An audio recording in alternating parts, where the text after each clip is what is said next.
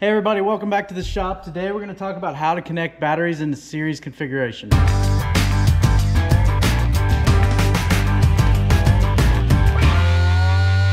if you saw my video on parallel battery connections, this is another video and another way that you can wire your batteries up, and it's a series battery connection.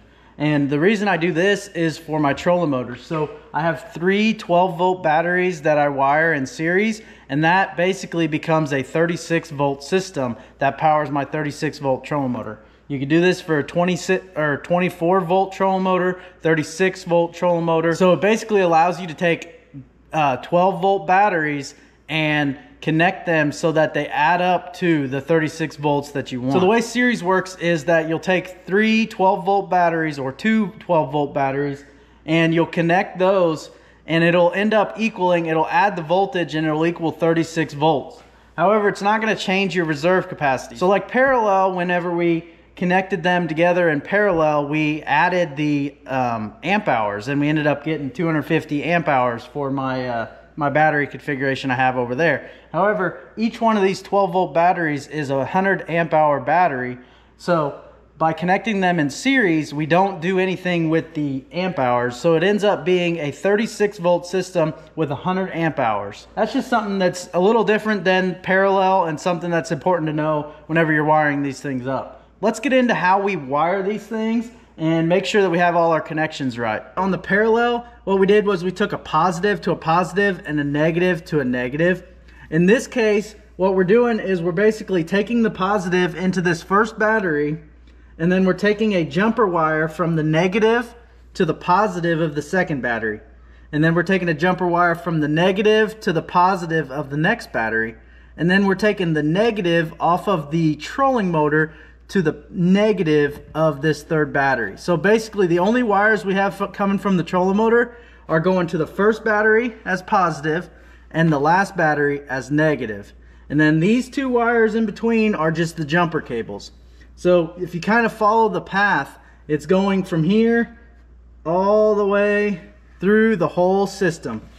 And so that's important to know, is that you're not going parallel wires like this. You're basically following the whole loop and keeping it going in series. So I'll go ahead and put a schematic up on the screen, and it may be a little bit easier to make sense, maybe a little bit easier to see and make sense than trying to see inside my battery compartment.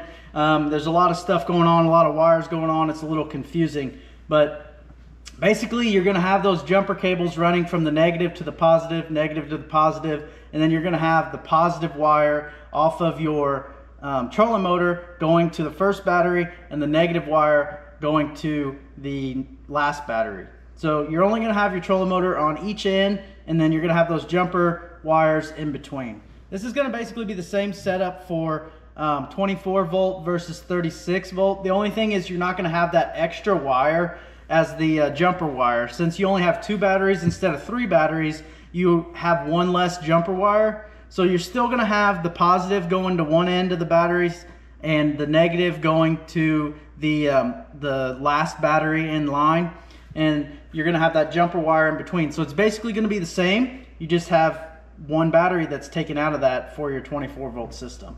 Hopefully you guys like this video. Hopefully it helped you guys out if you have to take your batteries out, or if you have a battery goes bad and you need to replace it. I like to recommend to always take a picture of how the wires were in there before you start unhooking wires, because I've had issues before where you forget where something goes. So take a picture, and hopefully this video will help you connect them back into series if you have to replace a trolling motor battery or something like that. But if you like the video, be sure to like and subscribe, and we'll see you guys next time.